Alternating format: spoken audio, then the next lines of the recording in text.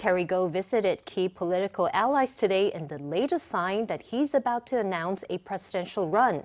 The billionaire stopped by the office of prospective running mate Wang Jin-pyng for a closed-door talk. Earlier in the day, he met another likely ally, Taipei Mayor Ko Wen-je, for prayers at a Hsinchu temple. Gou stopped short of declaring his bid, but Ko's family thinks it's a sure thing. At 6 a.m., Gou and Ko arrived to worship at Hsinchu City God Temple. Then they headed out for some Hsinchu-style rice noodles.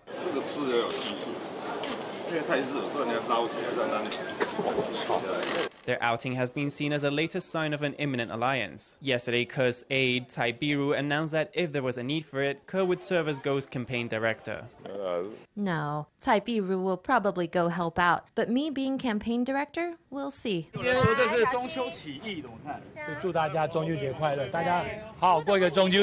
In the name of tradition, Gou went to the home of Ko's parents to give them a box of mooncakes for Mid-Autumn Festival. The box contained slips of paper with exhortations like, "For the country and the people," and "Don't forget your calling." Later, Ko's mother faced reporters and professors' support for Gou as president. Please support Chairman Gou. Let him successfully become Taiwan's president. Gou remained tight-lipped about his presidential bid, but Ko's mother insisted that Gou intended to run, saying that her son wouldn't be working with him otherwise. Previously, she had endorsed Tsai's re-election bid, but now that her son's relationship with the DPP has soured, she has switched allegiance to Gou. Today, she didn't hold back in her criticism of the ruling party.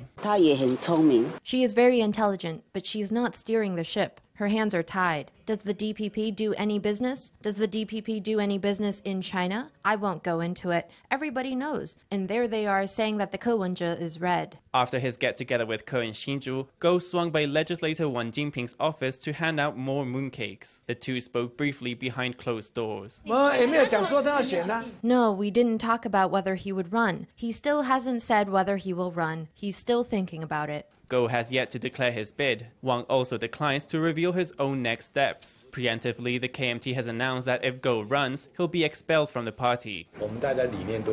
Our ideals are the same. For the sake of the 23 million Taiwanese, the public interest must be greater than the interest of the party.